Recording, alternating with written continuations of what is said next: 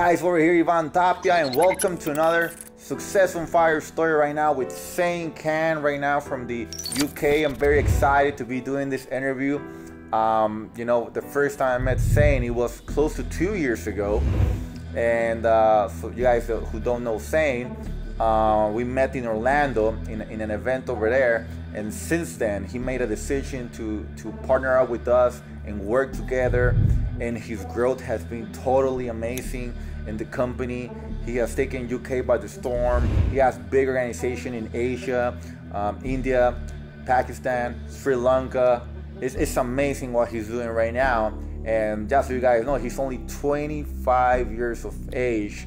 He has a son, 5 months old. It's amazing what he's doing with his family and with all his leaders. He has people making over $30,000, $10,000 a month. And we're just excited right now for everybody, all of you guys, to listen to Zain, his story, and hopefully it helps you inspire to get you guys to the next level. So Zain, I mean, there's gonna be thousands of people looking at this right now around the world. Can you tell us a little bit about your life before the financial revolution? Like, how was your life basically 2 years before?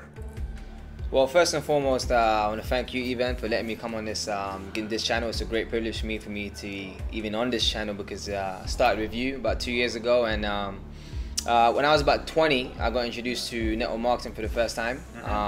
For me, it was more of like a getaway kind of regime. I didn't really know what I wanted to do. I was one of them university students that was kind of confused. I tried sport, didn't work out, tried a job, didn't work out, tried to go into the gym industry, didn't work out. So I was doing a lot of things, but nothing was kind of like the avenue I wanted to go on. And when I was about 20, I got introduced by a friend.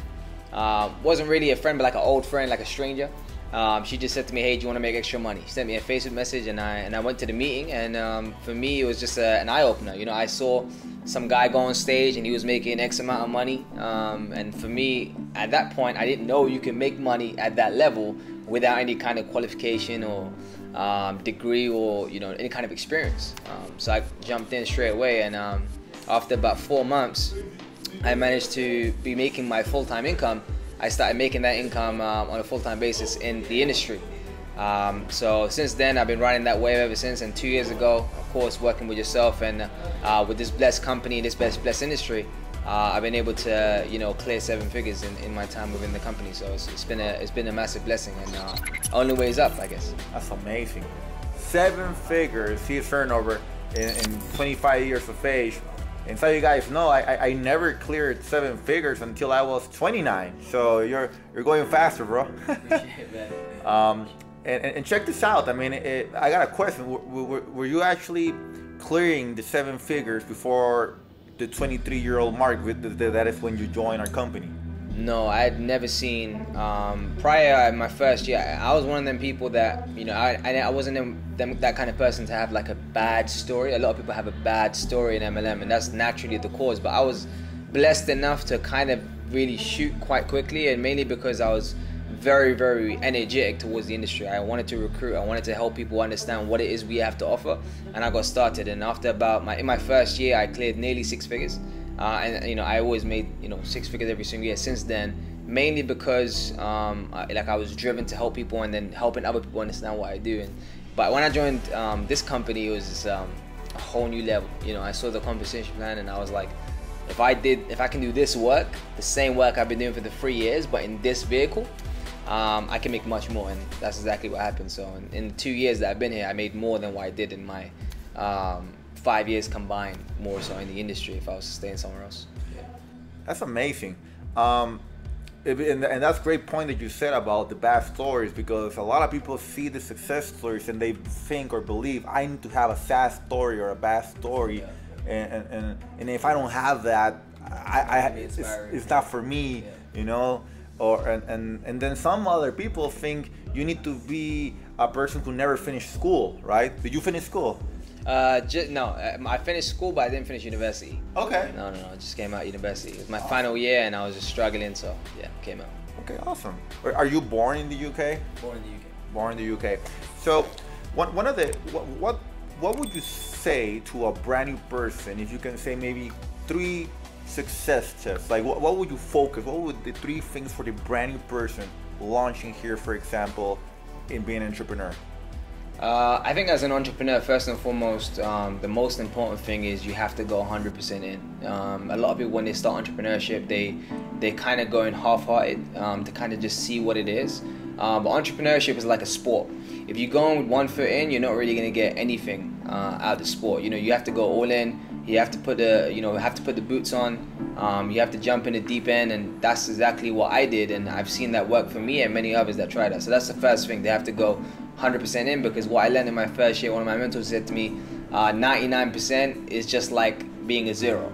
You know, 92% is like being a 1. It does anything but less than 100. It just doesn't matter. It doesn't matter. So that's one thing, 100%. Second thing is I really believe people need to have someone within their surrounding that is at the level they want to be at.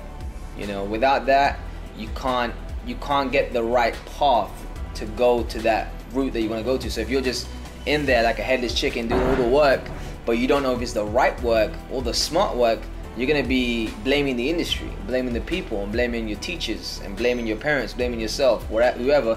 So I've always known to have someone within my surrounding who's actually doing what I want to do and at a level where I want to be. And the third thing is you got to work. I think they really, you know, forget the network marketing part.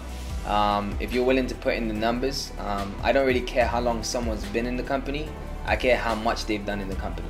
A lot of people, they'll be like, I was in network marketing 1 year, 2 years, I was an entrepreneur 5 years. But if you treat a 9 to 5 like an entrepreneurship, let's say for instance, if you've done 8 hours a day, which you do in a job, but as an entrepreneur, and you've done 5 years of that, man, you definitely, you know, will be making money. Otherwise, you're doing all the wrong things. But 8 hours a day in a job and 8 hours in the day in entrepreneurship, it'll open up so much more different avenues, and I've seen that happen firsthand. So yeah, those are the 3 things I think most people need to focus on when they're going, you know, as a newcomer. Yeah, definitely.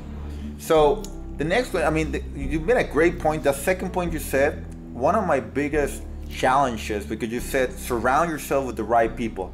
In my experience, I always used to think that, but then my question were, well, who's the right people if my friends are all broke and my family's all broke? What would be the suggestion from you to those people? Well, first and foremost, the law of averages is always, you know, 100%. There's many mentors and coaches that will tell you, find someone who you look up to, find someone who's successful, but naturally you don't know where to go when you're stuck around a sense of society. So my advice to anyone would be, get out of that surrounding. At some point, you might have to sacrifice some time that you have with your friends. You might love them, they might love you, you might care about them, but at some point, you have to understand that, you know, their average income becomes your average income. The way they speak becomes how you speak. You might see it right now, the way they dress, the way you dress. You're not going to rock up in a suit if all they wear is tracksuits. It just doesn't make sense. So if you come out of your surroundings one day, maybe invest some money into yourself, go to a program, go to a conference, go to a convention. Your friends don't have to follow you, but you might meet someone there and network and find a new friend who is at the wavelength that you want to be at. You might start, you know, spending more time with them, but it might, you know, definitely will benefit you in the future, because you need to have that. Sometimes you need to, you know, play a bit of, you know, hardship to go to both worlds, switch worlds. It's like a whole different world out there, and sometimes you just have to take a leap of faith and jump over. That's awesome. That's awesome. Now, people want to know, like, how much has your life changed? So, I mean, this is income disclosure, so don't think this is all gonna happen to you guys. But I remember when I met Zain, what car were you driving back then, bro? So I was driving a C-Class Mercedes. It wasn't obviously the dream car that I wanted, but like I said, I always wanted to find a car that was powerful enough for me. And because I used to have an Astra when I first started the industry. When I was 20 years old, I had an Astra which broke down, and I was scared about driving it. Every time I got in, it was like there was a gear stick problem, and it was just about getting A to B. So that was one of my first goals in the industry, just to buy a car that functions properly. So now, of course, you know, while working in this company, I drive a GLC 63, so AMG. So it's been that's pretty cool. And he was telling me what's your next car you're thinking? One of my goals is by my 26th birthday in January is to have a Porsche Panamera. That's awesome. Porsche Panamera. That's what I love about the industry. Your dreams grow so much after joining and being in the right environments. has your living also changed? Like, were you living in a small apartment with your parents? What happened also there? Well, crazy enough, I wasn't really good at managing money. So I was buying cars and watches and stuff. So I wasn't really good because I wasn't taught. I had mentors that can teach me how to make money, but not mentors that can teach me how to keep money. So, you know, when I met people like yourself and David and other mentors that we have in this company, when I was 23, I was actually married at the time. I just got married before I joined the company, and I was living in the loft of my parents' place. So just before I got married, I renovated my loft.